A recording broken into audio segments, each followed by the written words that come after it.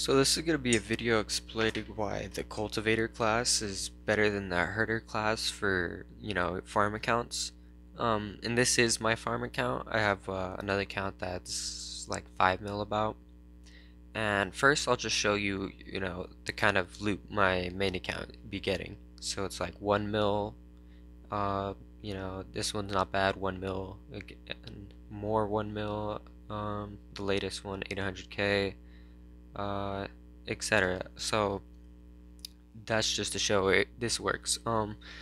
Now, as for the class, people usually said herder was better because of this, where when you get attacked, you get I think it's more resources each attack.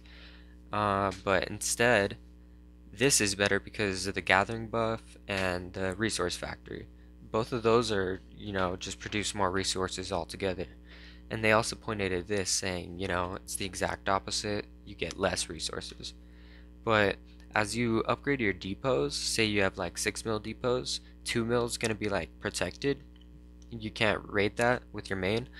But this really doesn't matter if you have full depots. So, you can just ignore that and you just got buffs all around.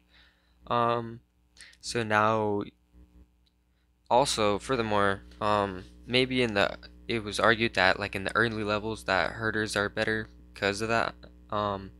But since the raider nerf, there's been like you can't attack queens that are lower level and get, a good amount of resources. So it's better just to upgrade your thing, your queen as much as you can, and get your depots up.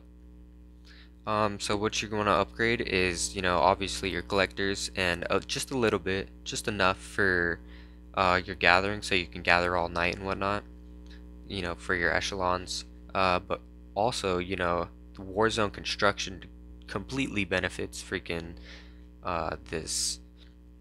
Like for the class feature, I can show you right here. It's just gathering buffs.